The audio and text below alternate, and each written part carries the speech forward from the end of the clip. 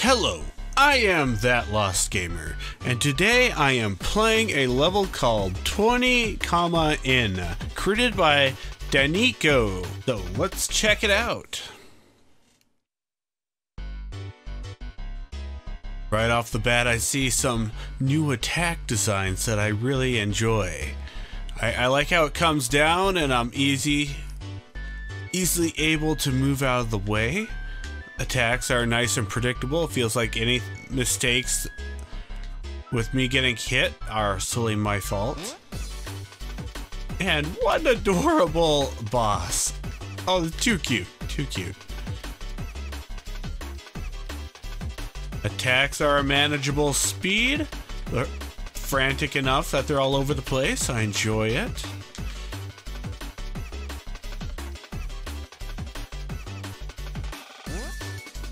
Ooh, okay.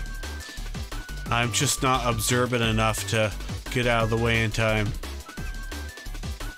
It's slowly pulling me down to the white death abyss. Okay. Very manageable. I don't know where the... Oh, jeez. Where am I? Okay, here I am. About halfway through. Okay.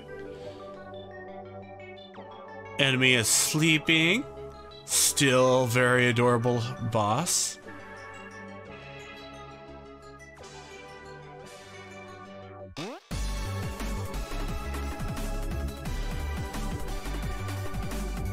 Okay, attacks are similar to before, but different enough to keep it interesting. And also, if this was one of the other more difficult levels that I played in the past, the controls would be spinning around as well, which I'm kind of appreciating that it's not spinning the controls. I actually know what directions to push.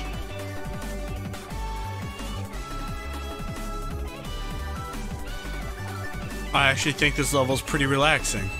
It's a nice change.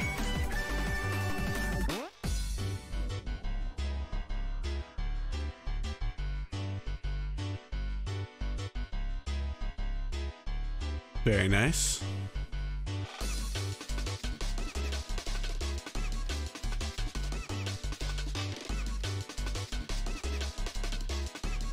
Not sure what to commentate about here, because pretty much all the same. Very nice. Now in the comments, I did notice that it said that this is his comeback level. He hasn't made a level in like 6 months. So as I play these, I kind of find that my scoring system is completely irrelevant.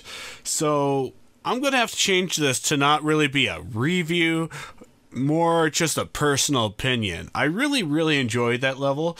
It felt almost a little too easy, but it felt like a fantastic base to maybe doing a harder version of the level. So I would give it a rocket ship out of 5. Or a potato out of 40.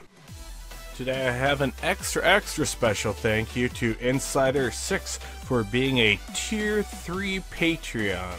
Thank you very much. And I look forward to seeing what you would like me to make a video on next. Have a good day.